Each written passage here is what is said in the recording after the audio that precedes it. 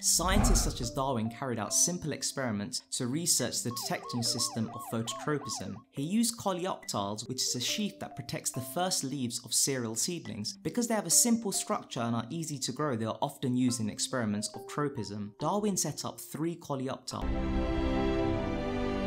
an intact coleoptile, a coleoptile with the tip removed, and a coleoptile with the tips covered. He found that in the coleoptile with the tip removed, it showed no growth or bending. In the coleoptile with the tip covered, it showed growth but no bending. The intact coleoptile grew in the direction of the light stimulus. His experiment showed us that the stimulus of unidirectional light was detected by the tip of the coleoptile. Between 1910 and 1926, scientists began to look for the chemical messenger that was responsible for phototropism in coleoptiles. In this first experiment, a mica sheet was placed through the tip, or a gelatine block was used.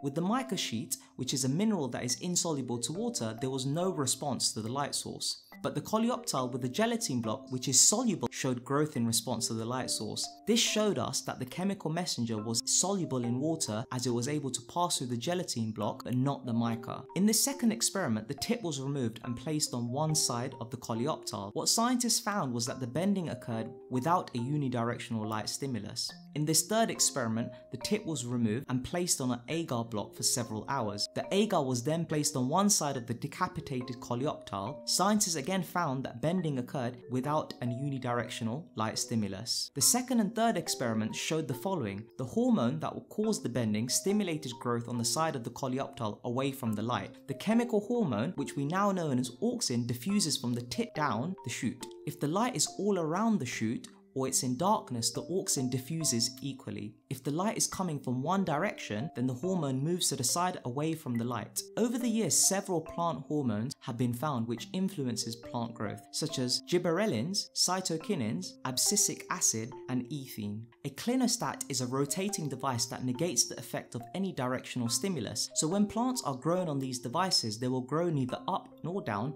but straight outwards in whichever direction they were placed, as the effect of the stimulus has been cancelled out by the revolving clinostat. Hi, my name is Mr. Science, aka Salim. If you're new to the channel, please remember to like and subscribe, and for more teaching resources, you can visit my website at www.mrscience.co.uk.